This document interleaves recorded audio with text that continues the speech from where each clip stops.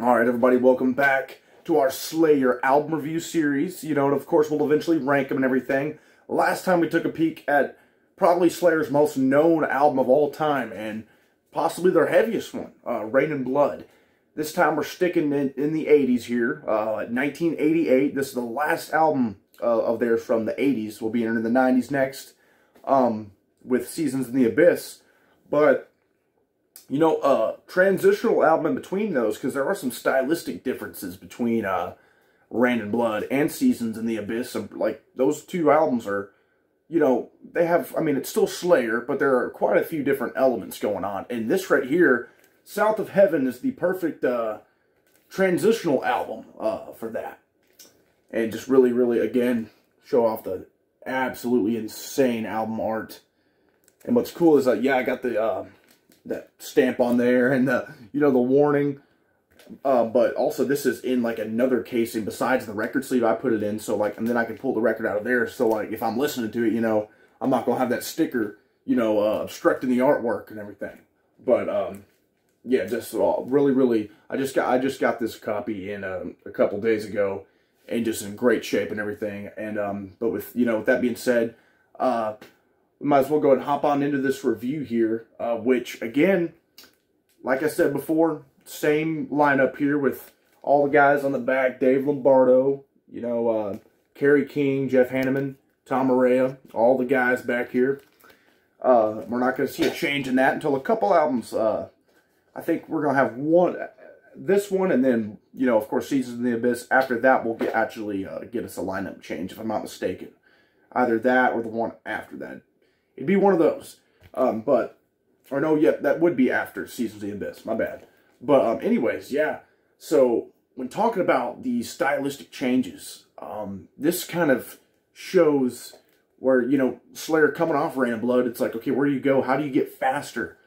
Well, there are some really fast ones on here, don't get me wrong, but they did get a little bit more of like a groove to their tracks, and more melody kind of thrown in some of these here. And that definitely stand out. Like, there's enough on here as far as these melodies go, and, you know, even hooks for these guys that stand out. Like on this album, that I can see stand out more to like people who wouldn't be as into stuff like Reign in Blood and Hell Awaits and some of that stuff. I mean, you know, even Show No Mercy had quite a bit of like hooky choruses and everything. Hell Awaits and, you know, that stuff, that very, very fast, heavy stuff. You know, less like melody going on as far as like the, you know, like a chorus and such. This is more, you know, it's less about the speed and more about those melodies and like the groove that the song has to it. But again, there's still a lot of, like, there's a couple tracks in here you could rip right off Reign in Blood. But Seasons of the Abyss, kind of the same way, kind of follows the same kind of trend this will, except maybe even to a greater extent. But anyways, yeah, let's just kick it right off here. Side 1, track 1, the title track, South of Heaven. You talk about melody and hook. That riff is one of the most evil, diabolical sounding riffs I've ever heard, man. I mean, it's one of their most iconic tracks, again, off here. This, you know, following Reign in Blood, they had to, you know, whip out just an incredible track that, you know, with a riff just like the song Reign in Blood, that was a massive hit for them. South of Heaven, the title track here, was a pretty solid hit for these guys here, and just an incredible song. You know, it just evil sounding. That may be one of the most evil sounding riffs I've ever heard in my life. Just, it's wicked, really, really heavy stuff, but this does kind of establish the more of a groove thing going on with it. But it definitely, not to the extent as some of these other tracks we'll go into do. But South of Heaven, just an incredible song, an incredible way to open up this thing. Then it bleeds right into Silent Scream. This one, the fast stuff starts kicking right in because, man, and Dave Lombardo, we've talked about him a ton before already. I think this just might be his best drum work on here. I mean, it's so clear. The production, this is their best production up to this point. It's really just gotten better and better as these albums have gone along, naturally. But this one, I tell you, it just is on another level production-wise. Dave's drumming is all over the place, just going crazy. It's like, he's just, in the way he's, it must be the way he tuned his drums on this one, as well as factoring in the production and just how he's gotten better over the years. But like, you hear that right off the bat on South of Heaven, but on a faster track like Silent Scream, I mean, my God. This one, just an incredible, incredible track that kind of has like it almost kind of has a Rain and Blood-esque riff to it, except a little bit faster. Not obviously not the same riff as or anything, but it's kind of got that same kind of way where it kind of, you know, does the scale thing and just set up really, really fast. So if you get it really, really fast right off the bat, it's like, hey, here's a kind of a groovier track with South of Heaven. Silent Scream, we're still really freaking fast. So, and just a big, big, great track on there. Then we go with Live Undead, which was actually the name of one of their live albums that, you know, that they would end up putting out, which is a really cool name for a live album. But the damn track right here is a huge standout. Another really, really fast, heavy hitter. There's a drum solo in here that's just absolutely mind-blowing. Those are scattered all over the damn place on this album. But the one on Live Undead is just... And Live Undead is one of those tracks that, like, at one point you think it might be over because it kind of does, like, the main groove to it and kind of you think it's going to finish. Bam! Kicks right back into it and it just keeps going. One of my favorites off here for sure. And if I didn't say it about South of Heaven, that is one of the big highlights off here as well. But Live Undead, I mean, man, if you're wanting to rip out some of those really, really speedy ones on here, that's one of them that you could definitely, I could hear being on Rain and Blood for sure. Then we go with, this might just be my favorite off here. I'm talking Behind the Crooked Cross. This is where these melodies and hooks, like, there's almost more of a singing kind of vibe from Tom Araya going on here. And just really, but it's, yet again, it's really, really fast, though, at the same time.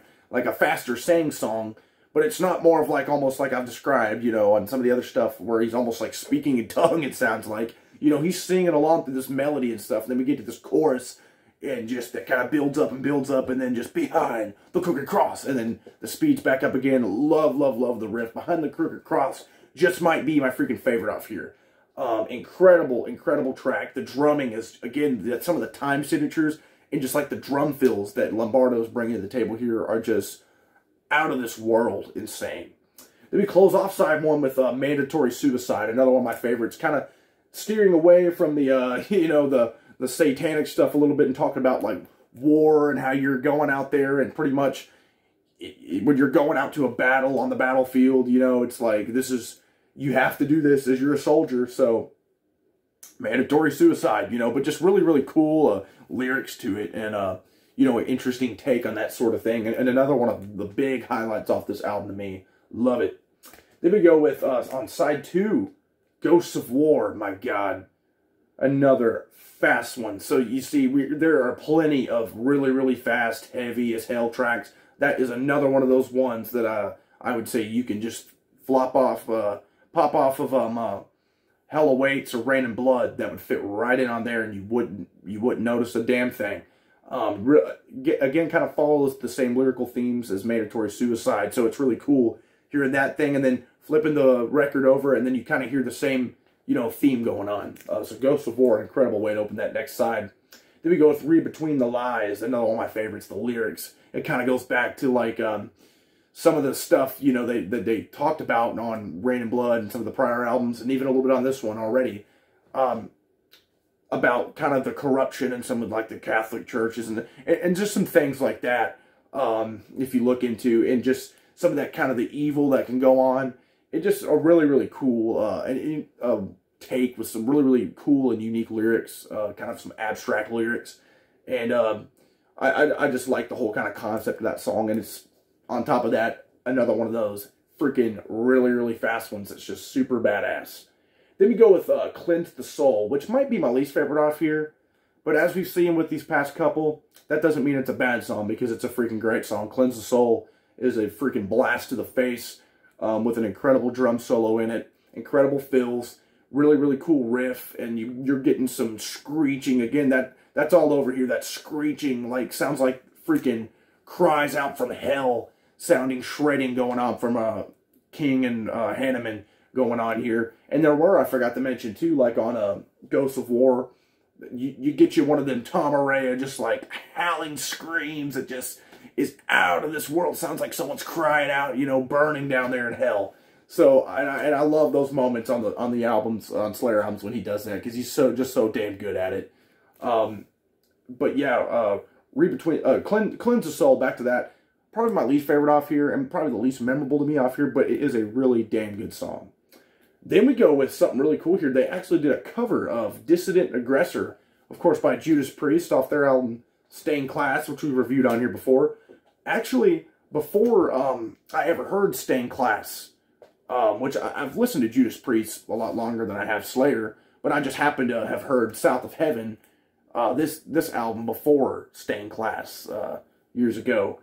And so, you know, I just was like, damn, this is a really good Slayer song. Then when I first ever heard, you know, Stained Class, I was like, holy shit. Like, so this is a Priest song. And man, do they knock it out of the park. That's how you do a cover. They really, really make it their own. And it doesn't feel out of place on the album. To kind of, you know, talk about Judas Priest, like, you know, Johnny B. Good off of their Ram It Down album, kind of out of place on that record. You know, this is a cover that is not out of place at all. You wouldn't even, if you didn't know Judas Priest did it, and like in my case, years ago, you know, you would just be like, damn, that's a really good Slayer song. And you know, if you want to hear me talk about the Judas Priest version, which I freaking love, you can watch that review. I did that like several months back when I was going through their discography. One of my favorite Priest songs, and guess what? It's a big highlight off here for sure.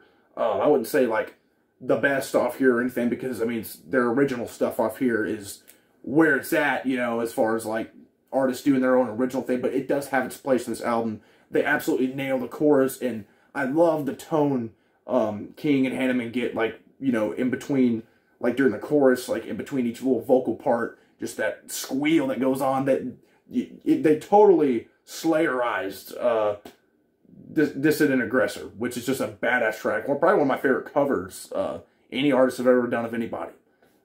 So just incredible job at that. Then we wrap it up with a dark and eerie track, Spill the Blood, that opens with like the kind of acoustic, clean tone guitar, and then with the big chug that's going on, which is a lot of that chugging stuff going on around here, and a lot of headbanging moments. And then you get, this is probably the one that's the most kind of melodic and slow and dreary, but it's not like a, again, it's not like a slow song or whatever, but just compared to, for Slayer, it's a slower one. But like, it works because, you know, you get like the, it's kind of a droning track, you know, and just like whenever he's like, you spill the blood and you come onto me, just a little bit slower, and a really, really hooky melody and chorus during those verses and everything. But then in between each verse, you get a little guitar fill of like like just really, really fast, cool fill. And then you get, you know, Tom Araya, that the heaviness is still here because he's shouting, you spill the blood, you know, really freaking loud at the top of his lungs on during the choruses and everything. And that's always been one of my favorite Slayer songs. Spill the Blood is just an absolute beauty, evil beauty to close this record out.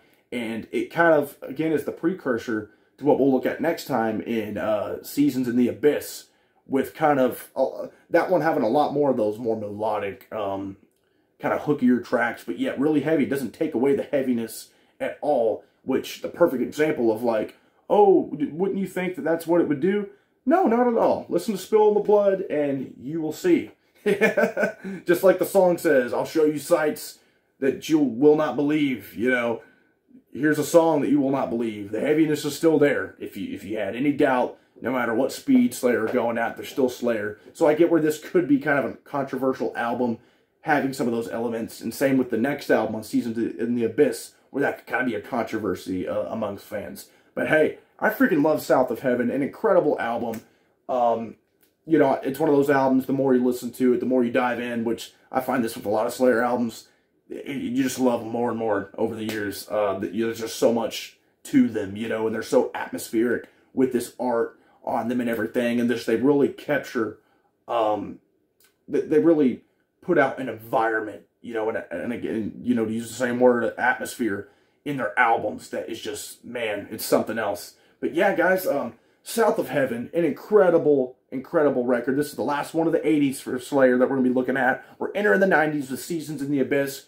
Let's talk about this thing down in the comments. Do you like kind of the direction that we're going at this time with some of these more melodic tracks, kind of on here, like with South of Heaven and, you know, what Behind the Crooked Cross during the verses, it's kind of melodic and everything. Spill the Blood, kind of a slower, dronier one. You guys like that sort of, them doing that sort of thing? If you do you prefer it, you know, to their faster stuff, or you just kind of love anything they do? So, you know, that'd be an interesting topic, especially when we get to seasons. I'd love to hear your guys' thoughts on that. But we're talking about this one today. So let's talk about this down here in the comments. And I'd love to hear your guys' favorite thoughts, favorite tracks off here, least favorites, likes, loves, dislikes, hates. And also, I'd love to talk about, like, what you guys think about that cover on there, their cover of the Priest track, Dissident Aggressor, because I freaking love it. But yeah, guys, like, subscribe, comment, and stay tuned for next time when we look at Seasons in the Abyss. Thanks.